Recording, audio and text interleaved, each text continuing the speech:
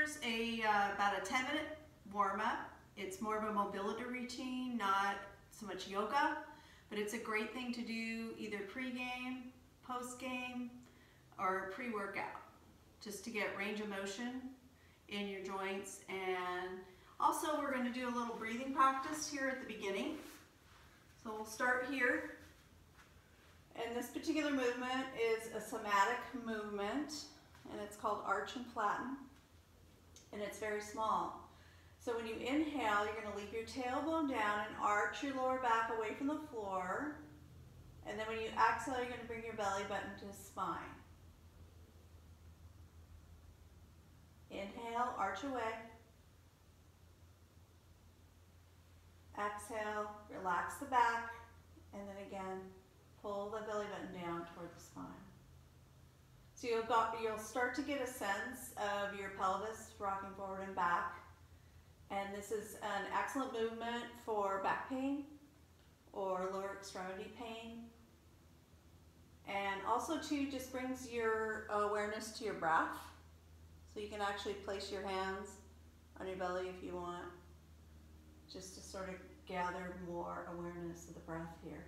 So you want to do that for 5 or 10 times, whatever feels good. And then we're going to work on the shoulders now. So take your arms out to the sides. Have your right palm facing up and your left palm facing down. And then from your shoulder itself, we're going to move through internal and external rotation. So on an in-breath, you can start to internally rotate the right side, bringing the right palm down, and externally rotating the left side, bringing the left palm up. And then reverse that again. So now you're going to do internal rotation on the left shoulder and external rotation on the right. So you might notice as I'm going through this that my head wants to move along. You can let that happen. You also might find that your knees want to kind of sway side to side. So just let that happen on its own. But make sure that you're moving from your shoulder, as that's the joint that we're kind of working on right now. And then end with both palms up. Bend at your elbows so that your arms are at about a 90-degree angle, and you see how they kind of look like a goal post here. And then make a fist with your hands. From here, you're going to move from the elbow and you're going to draw with your knuckles. Little tiny circles on the ceiling in one direction. And then maybe you want to let the circles get a little bit bigger. And notice if you're feeling this at all in the upper arms or the back, on the shoulders. And then reverse it and go the other way. Again, 5 to 10 reps on each direction. And then when you're finished, take your arms back down by your side, back up your heels a little closer to your hips, and revisit the arch and flatten breathing that we started with. So when you inhale, you're going to arch the lower back away from the floor a little bit, keeping the tailbone grounded. And when you exhale, you're going to relax that down, start to bring the belly button toward the spine, and then lift the hips up by pushing into the feet. As you do that, float your right arm up over your head. Hold for a breath or two at the top, and then exhale, bring the arm down and lower the hips back down to the starting position. We'll do that again. Inhale, arch away a little bit. Exhale, relax the back, belly button to spine, and then scoop the hips up as you press the feet into the floor and float the other arm up and over.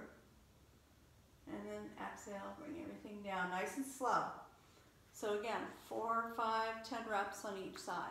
Just do an even amount on each, with each arm lifting.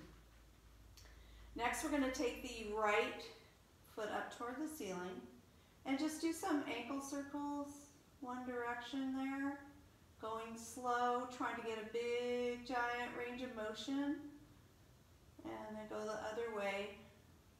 And this is helping just ankle mobility, foot mobility here. And then point and flex a couple times. And you'll feel this probably in the calf muscle and in the front of the shin. After you finish with the right, just elevate the left leg up. Just keep the right leg up. because this is a nice inversion right here. And then go ahead and do the circles on the left side. One direction, other direction. I'm going a little bit fast just to demo it for you. Take your time. Point and flex. And then go ahead and drop the right foot back down, or the left foot back down. Keep the right leg elevated and push through the heel here. So you're activating the hamstrings on the back, and you're feeling the quads in the front, so that makes the leg nice and active. And then on an inhale, you're going to switch sides. So again, just be really active through the legs as you're doing this, going back and forth 5 or 10 times on each side.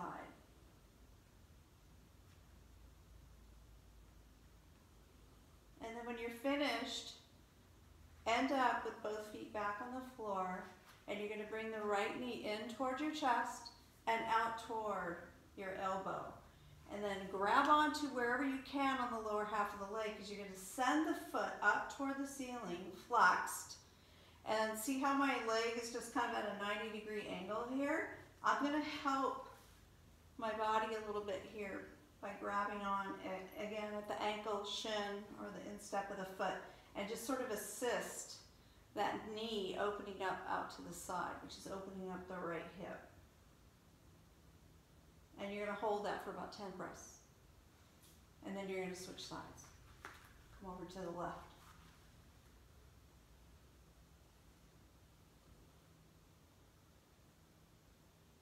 And then go ahead and lower both feet to the floor. Stretch the legs out long in front of you and stretch the arms up over your head. Now we're going to use a little bit of the core muscles here in the abdominal area to help us lift the opposite leg to the opposite hand. So we'll start with the left leg lifting and the right fingertips coming toward the left shin. And then lower back down and take it over to the other side. So if you have your phone handy, you could time this and maybe start at 30 seconds, inhaling to the center, exhaling to get long. Or if that doesn't make sense, you can reverse it and exhale to the center and inhale to get long.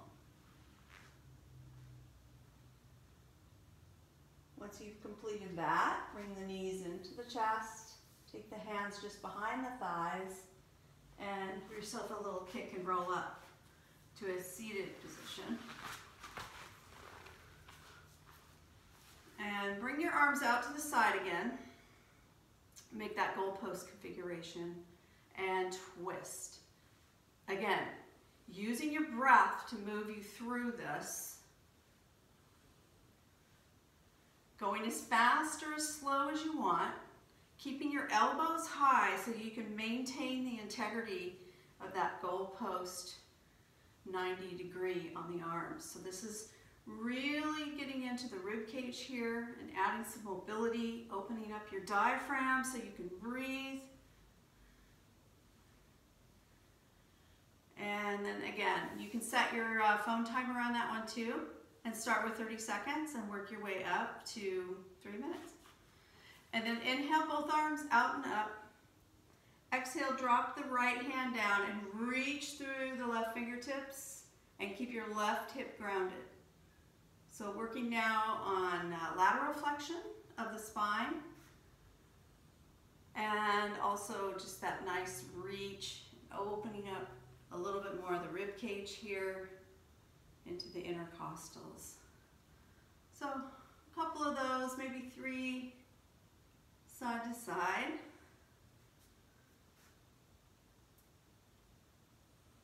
And then coming back to center, we're going to move ourselves to tabletop position, or all fours. So at the beginning, we started again with that arch and flattened breathing, and that is kind of an extension of what we call cat-cow in yoga. So as much as you can, stack your knees underneath your hips, so stack your bones. If it's uncomfortable for you to have your wrists right underneath your shoulders, just set them out a little bit ahead. And when you inhale, you're going to let your belly just sag, and you're going to look up with your nose and your tail. And when you exhale, you're going to reverse that. Tuck the chin Bring the belly button up toward the spine and really round through that upper back.